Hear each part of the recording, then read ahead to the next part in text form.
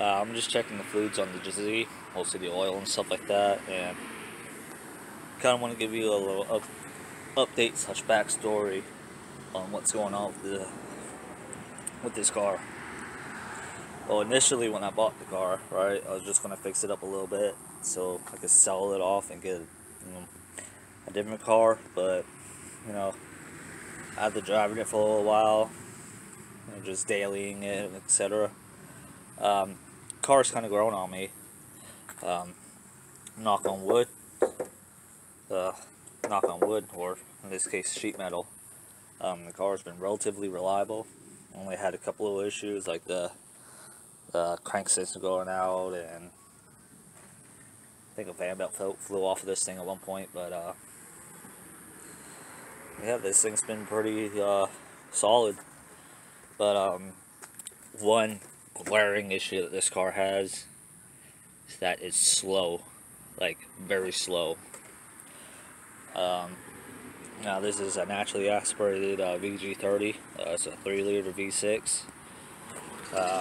Single overhead cam, 2 valves per cylinder. I don't know what the other things are, but it made back in 1986, brand new. It made 160 horsepower at the crank, at the flywheel. That is kind of was relatively normal for back in the day, because even back in the day, the 4 cylinders only made like 90 horsepower, and this makes 160. But nowadays, it's drivable, but it could be better. So what I plan on doing is putting a turbocharger on it, or some type of form of forced induction on this. There's multiple ways I'm gonna go about doing that. Think about going about doing that. I think what I'm most likely going to do is just put factory turbo components on it. I already got a lead on the driver's side exhaust manifold and a stock turbo that has the oil lines, the water lines, the couple vacuum lines on it, and the downpipe. Then I'm gonna see if I could either run a stock turbo ECU, or see if I could get a pre-made wiring harness to run a Megasquirt 2 on it. I really would like the Megasquirt 2 just because, I'll be able to control what the car is doing. It'll let me grow in case I want to put an even bigger turbo on it, or, some other stupid, ridiculous stuff I want to do, or decide to do later on in the future. But I've also know that in the early to mid 2000s, you could get a Nissan Frontier or Nissan Xterra that has a supercharged version of this engine. It is a VG33, so it is a little different. It's obviously a little bigger, but they come stock with the Eaton M62 blower. And yeah, the Eaton M62 blower is kind of small, especially for a V6, but I might be able to adapt a M90 from, say, the Buick on it. Pros and cons to that. Pros is it's a supercharger, so the boost will come in very predictably. It'll drive very predictably, and if let's say I'm trying to, for some reason, start off in like 3rd gear or 2nd gear by accident, I won't be pushing too much boost at a low RPM, which will make tuning a little easier. Downside to it, it will stick up about that high off the engine, and I'll have to modify the hood much like I do with the truck, which isn't that big of a deal because I do have like a scoop that could go right there to kind of clearance it out. But that's where the turbo comes in. That will literally just replace all this air stuff on the side, and it will sit down in there. I still got to research on how it's going to work, because I really don't know how it's going to work. I would think it'll go on the passenger side because it's more room on the passenger side, but the passenger side also has all the wires and stuff for the fuse box, the battery, etc. So I have to figure that out. Also, if I could run a more modern turbo, let's say a used turbo, but a more modern turbo, that would be better. That way I don't have to worry about having to have the car sit for a while as it cools down, then turn it off. I could literally just turn it off like normal. But it is what it is. I'll figure that out in the future. This is literally just to get more mid-range RP on, like trying to merge onto the highway, or trying to beat a red light or something like that.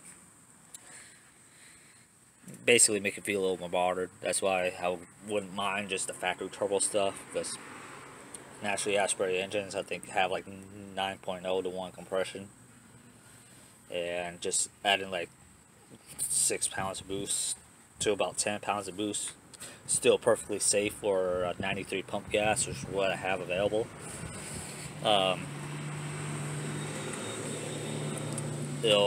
It should bring it up to about 200, 210 minus 30 years, so theoretically it'd be probably about 210-ish. The stock, a factory turbo engine I think makes 7.8 to 1 compression, which is very low, and they made 200 flat, so I'll imagine that I'm having a little bit more compression with the same boost, same amount of boost, which I believe, like I said, was 6.8 pounds. I'm gonna say round up to 7 pounds. Should be about 210, 220, and that's very well within the range of the stock clutch. I'm going to change this clutch anyway because this one's worn a little bit, but say if I put another stock clutch in, it'd be well within the range of that, and I already have the better radiator. I'm still running the mechanical fan, which is fine. I'll deal with the mechanical fan, but I'm still running the stock radiator and everything. Obviously, I'm probably going to have to change the stock air box, or at least the tubing going to it, and I'm going to have to change the exhaust up because the 2 1/4 inch pipe coming off factory exhaust is too small for a turbo. I think they really want to be like around 3 inches.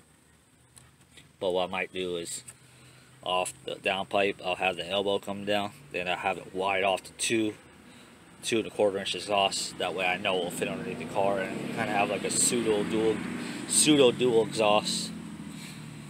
And I'll just get two different mufflers. Well, 2 mufflers of the same type. But that's the plan with this car, is basically just make a little more power than what it is. Just stay up to date, because the very next video on this car I hope will be getting the AC working, because like I said, this is pretty much my daily driver, and I would really like it to have the AC working. I have a new condenser, well, a used condenser to be put in. I have what they call Schrader valves coming in the mail, screw-on Schrader valves coming in the mail to adapt this to 134A, and I just have to get the pump and gauge set, as well as the refrigerant and maybe a little bit of oil. Hopefully that works. I've always tested out the AC compressor to see if that turns on and off, and the clutch does move, and obviously it moves pretty smoothly. So I know at least the AC, the electronics of it works, and turn the switch, the fan on, and the RPM of the engine comes up a little bit, so that's all good. But all like the turbo stuff and everything, that will come. That'll probably be a few weeks, because like I said, the exhaust manifold that I need to run the turbo on it, I can find used for like $140. But the turbo, I found one listing, and they want $450 for it, which is not bad at all, considering it has the downpipe and all the wires and everything, hoses. That's still good bit of money. And like I said, if I go with the Mega Squirt, that's $600 for the ECU, then whatever else I need to run the Mega Squirt on this engine, which would be by GM sensors, a map sensor somewhere. If I do Mega Squirt, I'll get rid of the mass airflow sensor over there and just use the map, and have to upgrade the TPS to be more like a potentiometer. That way it'll know exactly how far I'm into the throttle. Because I believe the stock maps TPS sensor is either it's connected when it's off, and it's connected, there's 3 pins, and the middle pin connects to 1 pin when there's no throttle, when the throttle is closed, and it'll connect to the other pin, that wide open throttle, so you'll know when the throttle is fully shut or fully open. Obviously that's not enough for a real accurate fuel mapping, especially with throttle enrichment. Now if I use the stock mass airflow sensor, that's not much of a problem, because that will automatically read more. That will compensate for that. But if I could get rid of one sensor or multiple sensors, that'd be great. That would simplify everything. But that's all possibilities. So if I could go with just putting a stock turbo ECU on it, because I'm using, like I said, all factory components, factory boost pressures and everything, then that's really just a plug and play swap. So, at least I'm hoping it is. I'm not sure if the wire connections are the same, but I'll figure that out as I go along and do some more research. But anyway, keep up to date on, subscribe to keep up to date on the Z, which I'm going to call the Turbo Z project.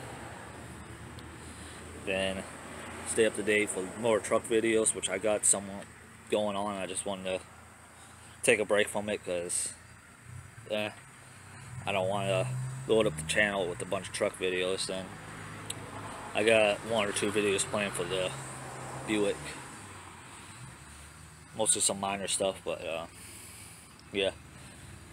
So yeah, just you don't know what to do. Like, comment, subscribe. Follow me on Twitter. My username will be in the description.